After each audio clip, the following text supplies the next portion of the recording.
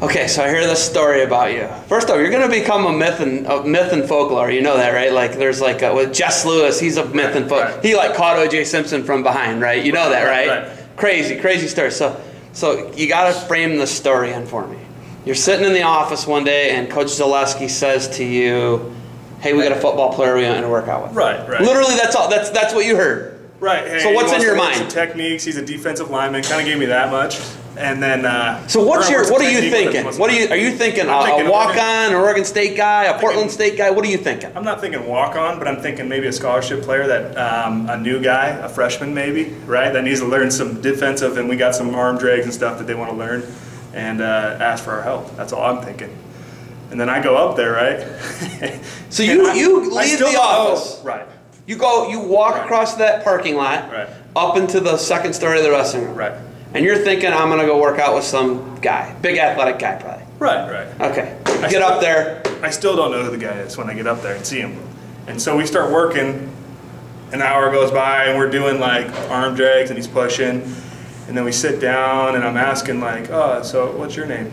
And he says, Nadominicus. I'm like, what? Are you kidding me? What are you doing here? He's like, oh, I'm just here, just working out. And I don't know how Z got why they reached out to him or asked him for help, but yeah, I was amazed.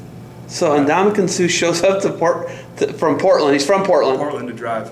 He drives down an hour and a half to work out with Taylor Meeks. Apparently. I don't know about me, but Jim Zaleski is teaching him some stuff and working out with me. So Jim asked me to help.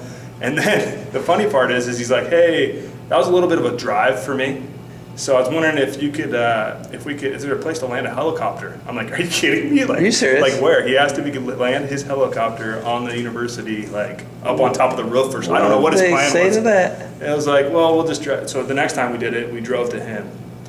And yeah, it was nuts. So here's my thing. Like he's like one of the biggest, most aggressive, fastest guys in the last 30 years in college football. They call him the dirtiest football player. But nice guy. Nice, great guy. Nice. He didn't do any throat grabs or throwing kicks to you, did he? So when he's part of the Lions, he had like $500,000 worth of fines, I guess, that year. And then he said this last year, my goal was to go no fines, and I guess he did it. So this last year, he went with no fines. But he's like the highest paid, like, defensive lineman in the NFL history, I think. So you're working out with this guy. Yeah. What was it like when you grabbed like a physical freak like that?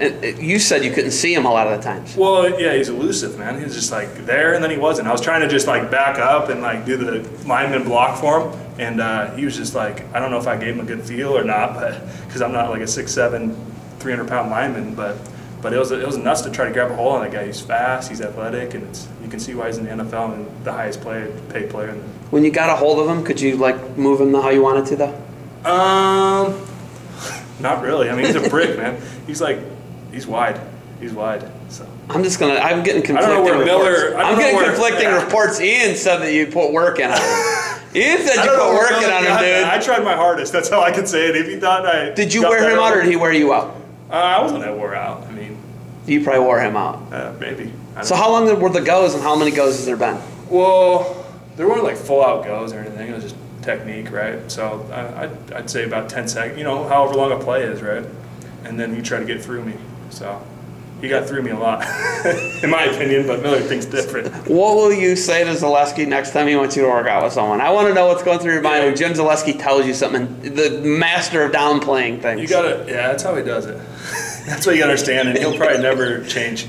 But I'm like, Z, you gotta give me more information. You gotta